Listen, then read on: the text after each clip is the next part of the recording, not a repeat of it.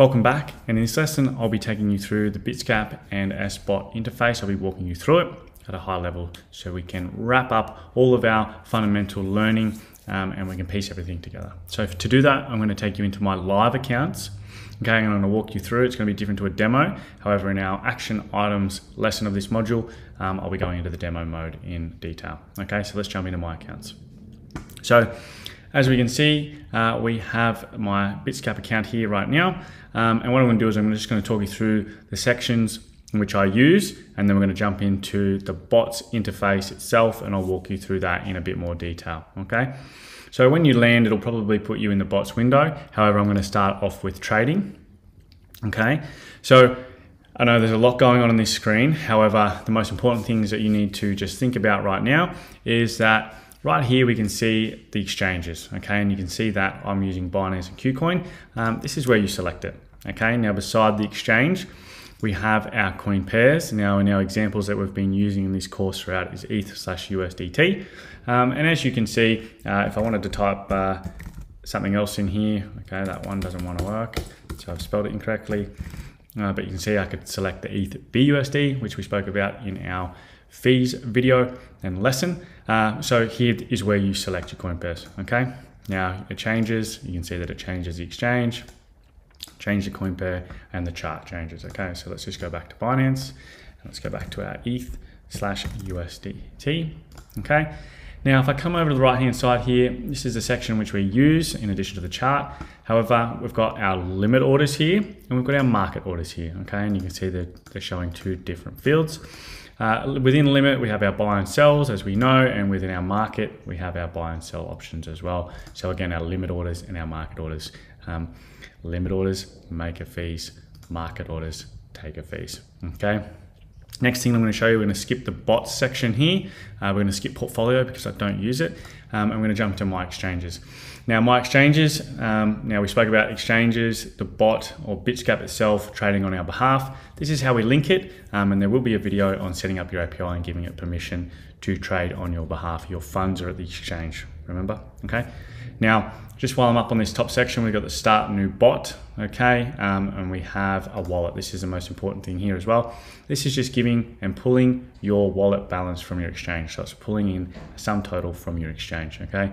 And then we've got our profile here, okay, and this is where you select demo mode. But again, in a later lesson, I will teach you about that.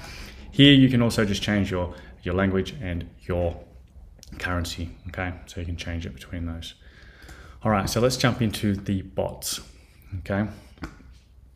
Now, what I'm going to do is I'm going to talk through the chart. I'm then going to talk through the bot performance, a sort of section underneath, and I'll talk about strategies and balances, and then we'll talk about starting a bot, and we'll piece all of those parts together as we have spoken about grid ranges, grid levels, grid step percentages, investment splits, and all of the features within the Bitsgap and Sbots. So for now, I'm just going to click this so it shows that, okay? So let's go sort of talk about this chart. So the chart is just the price action over time, okay, or the price movement over time. And we've got a couple of windows that we can select here. So a 5-minute chart, and you can see the chart changes. We can do it daily, okay, and you can see that the chart changes. And the way in which we move the chart is, you can see here, if I grab and I pull down, it sort of shrinks it. Same as here, we've got the time axis. We can just drag it, and you can see that it moves the chart, okay? So to select that, you just click here. I've got a few favorites there, the 1 day. But in saying that, when I talk about launches and whatnot, we'll go into more detail. But these are just how you select it, okay? Now there's a couple other tools here. You can have a cross, an arrow. That just means what you've got on the chart, okay? See if I have a dot, it's probably not gonna, yeah, you can see the dot there, perfect. And sort of just to save things, you can just press the little star icon and you can see that it removes it from here. So if I add it, you'll see it adds back on, okay? Here you've got some tools and some horizontal lines and vertical lines. You've got some things there that help us with some analysis. Again, we'll talk about that later in later lessons. But here's just some tools you can have a play around. Here's a bit of a measurement tool, and sort of go on and create your own sort of favorites. So have a bit of play around with the chart. That's what that is. Now, when we come down to, and you've got some bots launched, as I do here, you'll see that they all stack up under each other, okay? And we have some metrics up the top here, which we'll get through in more detail. But all you need to know is that each bot has its own sort of section, okay? And it has its own information, which we'll get through later. And they have some options within, also some things that we can sort of deep dive into the bot to see how it's running under the hood. And you can do that here. We've got some bot analysis information here, which we'll talk through in a lot more detail later on. That's all you need to know. And then this icon here just tells us that for this bot, if I want to close it, here's what I can do. Okay, now remember we spoke about what happens at the end. We've got our market and our limit, our market and our limit orders. This is where that comes into play as well. So again, just to recap, this graph icon, if you click on it, it's bot analysis. And here is if we're going to close and what are the options at our disposal, okay? Now, just to the right of that, we have a strategy section, okay? So what this is saying is, based on machine learning and artificial intelligence, Bitsgap are just selecting and giving us some suggestions on coin pairs and settings, okay? And you can see there's about 703, and you can sort of change the back testing sort of window. We'll get in more detail about that later on, but again, all you need to understand is this is just some suggestions from Bitsgap on some coin pairs and some settings, okay?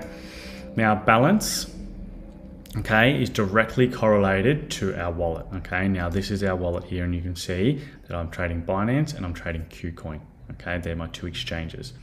Now, you can see that I'm selected here on this bot, which is a Binance bot, and we can tell that by that's a Binance icon, okay? It's its logo. And you can see because I'm selected on that, this section, my balance is only going to reflect the money that I have at Binance. So at the moment I have 27,000, okay? And if you added these two together, you would see that I would have 27,000, okay? So balance section is a detailed breakdown of your wallet amount at your exchange, okay? And that is driven by what one you're selected on. So what bot you're selected on. If I was to click on KuCoin, you'll see that the numbers change. If I click back on my Binance, you can see it there. So what is this telling us? It's just saying what cash is available and what cash is within bots and locked per se, okay? That's all you need to know. We will get in more detail later on in terms of that. But for now, let's jump in and have a look at the bot creation, okay? So we come up to the top here and we select start a new bot and we get prompted with the three options. We are using Sbot, okay? And let's just sort of talk through this because by now we have talked through exchanges, pairs, investment amounts, upper and lower price, grid ranges, grid levels, lines, grid step percentages. We've spoken about trailing up, we've spoken about trailing down, take profit and stop loss. So let's just sort of walk through this in a bit more detail, okay? So here is where you select your exchange. You can see that I have two exchanges linked, Binance and KuCoin, okay? So I'm gonna click Binance for now. And here is where we can select any coin pair that exchange offers. Now for us, we've been using ETH USDT, okay? Type it in, select it perfectly, and you see that the chart changes, okay? Now, we've also spoken about investment amounts, and here is where I can put that in, so 1,000, okay? And you can see that we've got that split there. So 1,000 is split at the moment based on my grid range and my buys and my sells.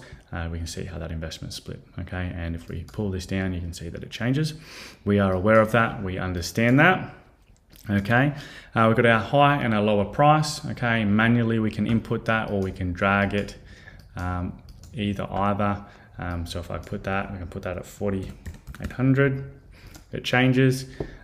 Pretty self-explanatory, and we have gone into some detail on that. Grid levels, okay, we've always been using 10, and you can see the moment that I change that, it reflects, okay. Grid step percentage, you can also change that yourself, but keep in mind that when you do change that, there is a little bit of a correlation there. What I like to do is I like to just use grid levels, okay, and we'll talk through that in a bit more detail later on. Again, we've got our trailing up and trailing down, and we can see that we know that if we want a trailing up grid, we have to have 10, so I have to change that. It's throwing a little error for me. We've got trailing down here, we select that on, our take profit, and our stop loss. Okay, so just talking through the bot creation. These are all things that we've learned about and we have a fundamental understanding of. We need to understand them in full detail because those are the key pillars and levers that we have at our disposal to generate more profits and select and craft strategies. Okay, now once you've got those things set or not set, the final thing is a backtest. Now, backtest is just in the simplest way possible. Okay, it's saying based on the settings that I have in, how would that have performed? How would that have performed over time up until this date? So it's looking back and it's going, okay, well, for a selected duration, these were the settings I had. How would it have performed? Okay, and it's simple. You select it. It tells us here some details. We'll go into more detail about backtesting later on, but it just simulates how it would have performed over time. Okay. Final thing we've got here is a preview. So it's just a double check.